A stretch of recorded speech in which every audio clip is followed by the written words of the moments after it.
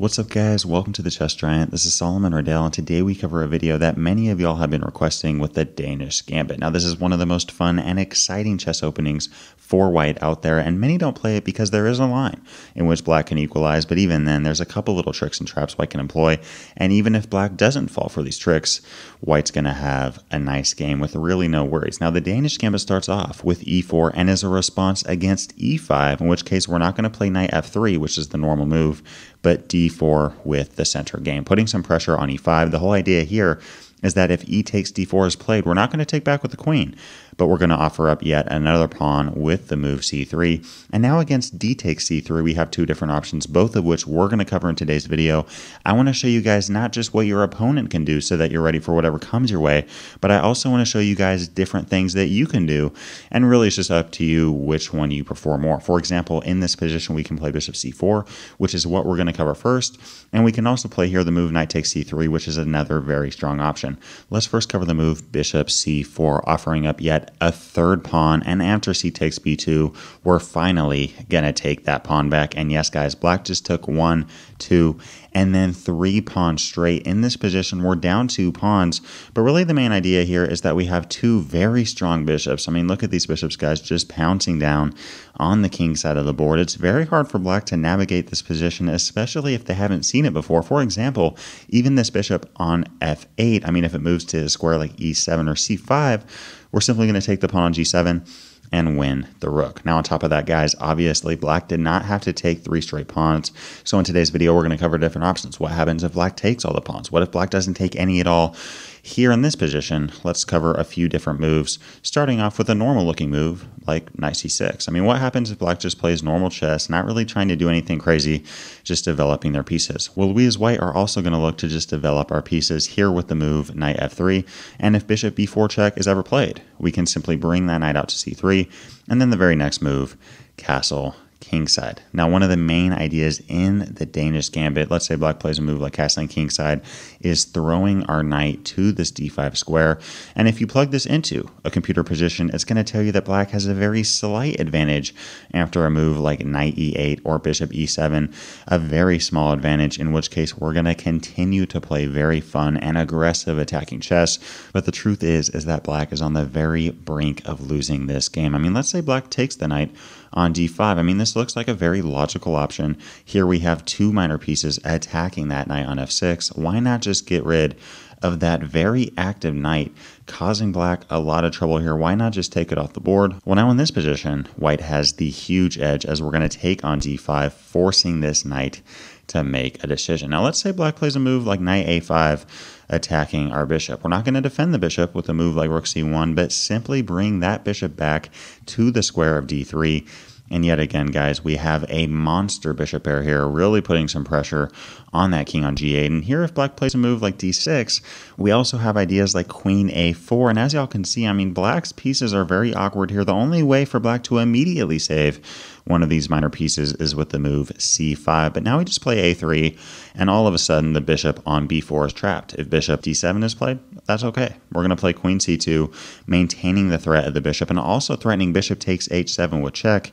White is simply winning this game. So guys, that covers the move knight a5, attacking our bishop on c4. In this case, we're simply going to bring that bishop back to d3, eyeing that pawn on h7, and both of those minor pieces on the queen side are very awkward. Now, what happens if black plays a move like knight e7, trying to get this knight into the defensive action? Well, let's centralize the queen with queen d4, threatening a mate in 1. Whole idea being, if f6, we have d6 with check, attacking the king and the knight on e7, and if knight f5, attacking the queen and defending g7, we're going to swing our queen over to g4, now attacking this knight on f5. And in the case of either g6 or d6, we're going to play bishop d3. Here we are threatening to capture the knight on f5. We're threatening a mate on g7 once this knight moves. And on top of that, we're also threatening to just pluck this bishop right off the board with queen takes b4. There's so many threats here, and we're simply about to win a piece. Yet again, white is simply winning this. So y'all, that covers a move like knight c6. In this case, guys, we're just going to play normal chess, knight f3, knight c3, castle kingside, eye that knight d5 move, and we're in business. Now, what happens if black plays the move bishop b4 check? Now, again, if black plays a move like bishop e7 or bishop c5, this bishop comes out of nowhere and we win the rook. So here, black is trying to get a tempo on our king. And yet again, we're just going to play knight c3. Now, I know many of you are probably wondering in the last variation and in this one, why doesn't black just take the knight on c3? I mean, they're up in material. Why not try to trade down here and get rid of our knight d5 ideas? Well, I also don't think that this is a very good idea for black, as we can simply take that bishop back, and there's currently no defense for that pawn on g7. I mean, if a move like knight f6 is played, we can now play e5.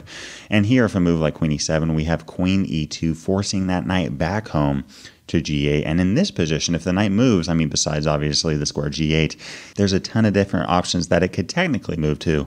But the knight e4 move is really the only move that doesn't hang the knight. So following knight e4, we can simply take that pawn on f7, a key idea and a ton of Danish Gambit lines. The whole idea here being that if king takes f7, we have queen d5 with check, attacking the king and the knight on e4. The very next move, we're going to snatch that knight off the board, and following knight c6, we can continue with moves like knight f3, and if queen e7, castle kingside. As y'all can see, this pawn on e5 is making things very difficult for black, and it's very well defended by a bishop, knight, and queen. We're going to continue with moves like rook e1 and rook d1, really ganging up some firepower on the black camp. And notice here, it's very hard for black to navigate this position. I mean, this king can't castle because it's already moved. And if this rook on h8 ever moves, we simply capture that pawn on h7. And if black ever does want to play a move like d6 and then take on e5, yet again, we're going to bring our rooks right to the center of the board, and then we're going to look to steamroll the opponent. If you plug this into a computer program, it's going to give you about a 1.5 advantage for white if black plays this game perfectly, which is very hard to do. That covers following the move knight c3, why black really shouldn't take this knight, as tempting as it is. Now, what about the move knight f6, simply developing? In this case, we're going to play the key move knight e2. This is a key position, guys. Remember this knight e2 idea. Many of you are probably wondering why knight takes e4 can't just be played, black going up 3 pawns in the position. And this is a very good question. If black doesn't take the pawn on e4, we can simply continue with moves like castling kingside, queen b3 ideas are in the air, knight d5 is always an option, e5, attacking the knight on f6. We have a ton of different things that we can do here, but we're just going to play normal chess if we get that castling kingside move. And now, if black takes the pawn on e4, we now have yet again that key idea of bishop takes f7 with check, followed by queen d5, attacking the king, and then the very next move, taking that knight off the board. Now, king f8 was by far black's best option, and here, following a move like queen e7, again, black's best move, we can play queen f4 with check, and if a move like king g8, we can simply castle kingside. This is a very interesting position. We are down 2 pawns of material per normal with the Danish Gambit, but look at the advantage in development that white has here over the black camp. Not to mention that this might be the most awkward king I've ever seen in my life. White has a huge edge here and is on the brink of simply winning this game. So guys, that covers that bishop b4 check idea, in which case we're simply going to play knight c3, and if knight f6 is played, that's okay. We're not going to worry about that pawn on e4 because we can play knight e2, and if knight takes e4 is played, we have that bishop takes f7 check idea, followed by queen d5, and we're playing very fun and aggressive attacking chess. Now, the big question is, why isn't this opening seen more at the master and grandmaster level? And by the way, I have seen international master players play this in over-the-board tournaments, so it's not like it's a bad opening, but there is a move here that gives black a chance to equalize, and that's the move d5. Now, by the way, if black has not previously studied for this opening, they are probably not going to find the move d5. In fact, d5 is probably the last move I would ever think of, as it's currently attacked by our bishop, pawn, and queen. But the whole idea here for black is that after bishop takes d5, black is able to play knight f6, attacking our bishop on d5. Now, we can't run away with the bishop to a square like c4 or b3, because then black is simply going to trade queens off the board, and there goes all of our attacking chances. But what we can do is play bishop takes f7 with check. King e7 is a huge mistake for black because we're able to play queen b3, really defending that bishop on f7. We're going to have a great position there with a king literally on e7. But here black can take the bishop, and many of you are probably wondering, wait a second, can't we just take the queen on d8? Well, that's what we're going to do. But now black has the key idea of bishop b4 with check, while also attacking our queen. Now in this position, guys, we want to get something back for the queen, right? I mean, if we play a move like knight d2 or king f1, we're simply going to lose a queen and have nothing to show for it. So why not play queen d2 and at least get the bishop out of the deal? I mean, following bishop takes d2, we can now take back with the knight. And if you do play this opening against top tier competition, I'm talking master, international, grandmaster level players, this is the position that you're probably going to see a fair amount of the time. Here in this position, we are sitting at, yes, even material with a pawn on e4. And I think from a practical sense, black will probably play a move like rook e8, looking to defend the square of e5 and also attack the pawn on e4. And now in this position, guys, following all that craziness, yes, we are sitting at even material. Black has given up 3 pawns, we've given up 3 pawns, and we've also given up 1 minor piece and our queen. Now, if you plug this into a computer program, it's going to give you a very tiny advantage for black, but I personally think that this is a very solid position for white. If you do play this opening against top-tier chess competition, I'm talking master, international master, grandmaster level players, this is the position that you're probably going to see much of the time, but I do think that white is completely fine. I mean, if black plays a move here like rook e8, looking to defend the square of e5, and more importantly, attack the pawn on e4, I kind of like this knight f3 idea, especially if you're playing this online against someone. Here it may seem as if black can just take the pawn on e4, but now we have the key idea of knight e5 with check, and all of a sudden, this rook doesn't defend the knight on e4. I mean, if the rook wants to take our knight, thank you for giving us the advantage in material by being up the exchange, and if king g8, we simply take that knight on e4. Huge edge here for white. I mean, these knights are monsters in the center of the board.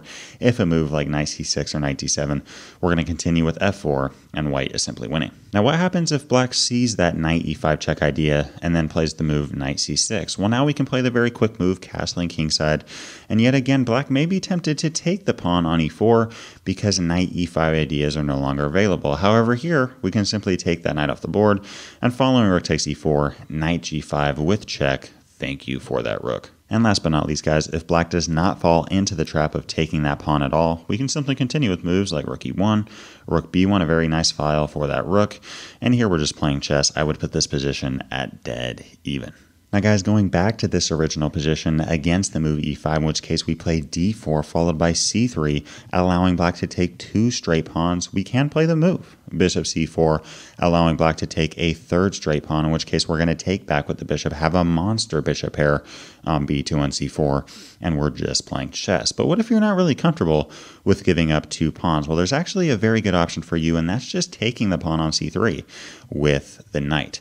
Now, this position isn't what most people think of when they think of the Danish Gambit, but if you go on the Gotham Chess YouTube channel, Levy actually recommends the move knight takes c3 as his favorite option.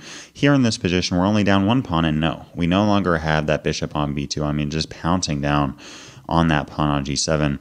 But white still has a very nice edge in development and some very good attacking chances, and this is also a very difficult position to play with as the black pieces. For example, if black plays a move like knight f6, we simply play e5, and all of a sudden, the knight has to go straight back home to g8 because our knight on c3 defends d5 and e4, and our queen on d1 defends g4 and h5. And if queen e7 is played, looking to pin the pawn on e5, that's okay. We'll just play queen e2. The pawn is no longer pinned. We're yet again attacking the knight on f6. And if knight g8, we have knight f3 with knight d5 ideas in the air attacking the queen. This is just not a good position for black to play with. So again, guys, following knight takes c3, we're ready to meet knight f6 with e5, and following e5, if queen e7 is played, the key move, queen e2, forcing that knight back home, and we're just playing aggressive and attacking chess. Now, what about the move knight c6, which, by the way, is a much better option, simply defending the square of e5. In this case, we're simply going to continue to develop with knight f3, and yet again, black has a big decision to make, and that's what to do with their dark squared bishop on f8. Does black want to play a move like d6 and hold on to the bishop and have this bishop be a little bit cramped? Or do they want to play the move bishop b4, in which case the bishop is more active, but they're probably going to have to capture that knight on c3 eventually. Let's first cover the move bishop b4, in which case we can now play bishop c4, and against knight f6, we're now going to castle kingside with potential knight d5 and e5 ideas in the air. At the master and grandmaster level, the most popular option for black, and it's not even close, is taking off that knight on c3. And against this, we're going to take back with the b-pawn. Here, black will usually continue with a move like d6, trying to stop e5, but against d6, we don't really care. We're going to play e5 anyways, whole idea being if d takes e5, we have queen b3, and if the knight captures that pawn, we're going to take that knight off the board and then play the move queen b3. Many of you are probably wondering why on earth did we just give up a pawn? It seems like we did it for no reason. Well, the reason that we played e5 and distracted the pawn on d6 is because now we have this a3 to f8 diagonal. For example here, if black does castle kingside, we can play bishop a3, and this rook on f8 is trapped. And if rook e8 is played, well, all of a sudden we have a very strong battery ram with our bishop and queen. We have bishop takes f7 with check. We win the rook anyways, and white has a nice game. I would definitely give white the edge here. Now, following this whole idea of e5 followed by queen b3, what happens if black sees that whole castling kingside followed by bishop a3 idea, trapping the rook, and plays the move queen e7, ready to meet bishop a3 with c5? Well, I still like white's game as we can now play the move bishop b5. In this position, guys, it is key to keep the pressure on black. If we just play passive moves like h3 or rook b1 or rook d1 even, black's simply going to be able to castle kingside, and they're going to be completely okay. We need to keep the pressure on black here and play the move bishop b5. And if the move bishop d7 is played, we can snatch off that bishop. And here black has to give something up. If the knight takes on d7, we simply win the pawn on b7. And if queen takes d7, we say thank you for the pawn on c5. Notice here we are down a pawn in material, but we do have a nice edge in development. And on top of that, this king no longer can castle kingside. And here in a position like this, black will oftentimes try to find some kind of counterplay with knight e4. And many may be tempted to play a move like bishop e3 because of this knight d2 idea, attacking both our queen and the rook on f1. But if we play bishop e3, black could simply castle kingside. Now, many of you are probably wondering, following bishop a3, why can't black just play knight d2? And all of a sudden, our queen and our rook are trapped. Well, now we actually have a very nice chess opening trap. I actually recommend that you guys memorize this line. The key move here for white is queen b4, potentially giving up this rook. Now, if black decides not to take the rook on f1 and instead just plays a move like castling kingside, that's okay. We'll play rook fd1, pinning that knight to the queen on d7, and we have a very nice and fun game there. But if black does take the rook, we're not going to take back the knight, but following giving up our one rook, we're going to offer up a second rook with rook d1. This position has actually been seen twice at the master and grandmaster level, and white won both of them. The whole idea here is that if a move like queen takes d1, taking a second straight rook, we have queen e7 checkmate, game over. And if a move like queen e6, trying to hold on to e7, black simply can't hold on to everything. I mean, this king right now literally cannot move. It can't move to e7. It can't castle because of our bishop and our queen, and it can't castle to the queen side because of our rook on d1. So following a move like queen e6, I mean, this queen simply can't hold everything together. We're able to play a move like queen b5 with check, forcing queen c6, then taking the pawn, forcing queen e6, and then capturing the pawn on g7, attacking the rook. Yet again, this king cannot move. If a move like rook f8 is played, we simply take the rook with checkmate, and this position is resignable for black. So y'all, that covers the move bishop b4, in which case we're simply going to continue with bishop c4, castling kingside, and if bishop takes c3 is ever played, that's okay. We're going to take that bishop back with e5 followed by bishop a3 ideas, and white has a very nice game. Now, what happens if black decides to hold on to the bishop and plays a move like d6? In this case, yet again, we're going to play bishop c4, a very common idea with the Danish Gambit. And now, the moment that you see knight f6, play knight g5, using both of our bishop and our knight on g5 in almost fried liver attack type fashion to attack that pawn on f7. Really the only move here that I see here for black is knight e5, attacking our bishop and the pawn on f7. And in this case, let's just slide that bishop back and keep pressure on f7. If black plays h6, trying to get rid of our knight, that's okay. We're not going to run away with our knight, but we're instead going to play f4, attacking the knight on e5. If this knight moves, we're simply going to take that pawn with the knight with a devastating fork on the queen and the rook. And if h takes g5 is played, we're simply going to take that knight back. Now, if you plug this into a computer program, it's going to tell you that bishop g4 is the best move for black, in which case we play queen d4. And in that case, I do think that if black continues to play perfect defense, they're going to have a very small advantage going into the middle game. However, this is almost impossible to find. Here, black playing perfect defensive chess is rarely going to happen. I mean, even if black takes the pawn on e5, all of a sudden, black is simply losing this game because of, yet again, bishop takes f7. And now there's actually a big difference from what we covered earlier in this video, because following king takes f7, we can actually now just win the queen because bishop b4 is no longer with the check because of that knight on c3. And if king e7, we have queen b3, both the queen and the bishop very strong here. Nothing can get in the middle of them. And by the way, this king on e7 might be one of the most awkward pieces I've ever seen. Now guys, following this d6 idea, as I said, following moves like knight f3 and bishop c4, we're going to wait for black to play knight f6, and the moment black does this, we're going to play knight g5. But what happens if black plays a move like bishop e6? You actually may see this often because here black is trying to trade down material. Our bishop on c4 is very dangerous and very active. Why not try to trade it down? Well, here we're going to take the bishop on e6, and then after f takes e6, play queen b3, attacking both pawns. And if a move like queen c8, looking to hold on to both of the pawns, we play knight g5 with a huge attacking edge. Here, if a move like e5, we have queen f7. If a move like knight d8, defending the pawn on e6, we can simply continue with f4. And notice against knight d8, all of a sudden, every single one of black's major and minor pieces are on the back rank, and we have a huge attacking advantage. We're going to castle kingside, continue to hurl our pawns and pieces down the board, and white has a great game there. And if knight d4, trying to play active chess, attacking both our queen and defending the pawn on e6, we're simply going to play queen a4 with check, and also attacking that knight on d4. So here black really does need to bring that knight back, in which case we have yet again another key move. I recommend that you guys memorize this line with knight d5. An absolutely killer move. Whole idea being, if king d7, we have knight f4, which is crushing. If queen d7, we can simply take the pawn on f6. Notice here, if the queen takes back, we have knight takes c7 with a powerhouse check against the king, rook, and queen. And finally, if e takes d5, yes, we just gave up a piece, but in return, we're going to get that knight on c6 back because it's currently pinned to the king on e8. Following a move like knight e7, we can simply take that knight off the board, continue with a move like queen e4, throwing a little check in there. And if a move like bishop e7, we can simply castle kingside, knight e6 ideas in the air. Talk about a very active and dangerous knight right in the center of black's camp. And notice here how black can't castle because queen takes h7 simply wins the game. Now guys, really what we just did is cover the accepted lines and variations. Going back to the second move in the Danish Gambit with d4, we are prepared to meet e takes d4 with c3, in which case if d takes c3, we can play either bishop c4 or knight takes c3. Both are great options. It's really up to you depending on which one you like the most.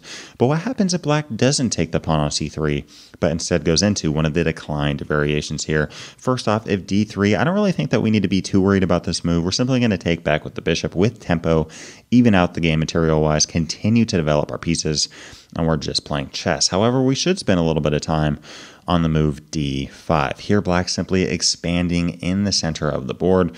And against this, I personally kind of like taking that pawn. And then against queen takes d5, playing c takes d4. Now, this is a very imbalanced position. There is pluses and minuses from both sides. For example, I do think that this pawn on d4 could potentially be a very vulnerable weakness for black to attack if we're not ready for it.